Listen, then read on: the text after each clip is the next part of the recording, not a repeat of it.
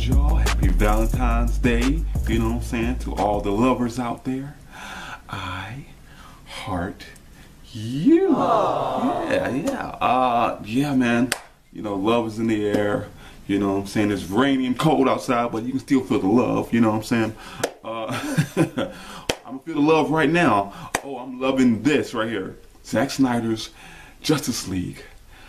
Official trailer, man. This is the Snyder cut, man. We're finally getting it, man, on HBO Max. Here's the official trailer. Y'all know what I say. Fuck the intro. Let's go. Okay, Zack. Okay, you motherfucker, man. You get the. This is gonna be fire, man. This is gonna be fire, man. This is his vision, what he wanted in the first place, man. His whole vision, man, all together now, man. This is crazy, man. Wow, man. You know, last year 2020 was so crazy, man. A lot of stuff going on, man. But I feel like, you know, after, you know, hardships and craziness and bad times, man, you gotta have something good, man, to come out of it, and different stuff they gotta come out of it, man. And I feel like this year it's gonna be that building, you know, stone, that step to get into better stuff, man.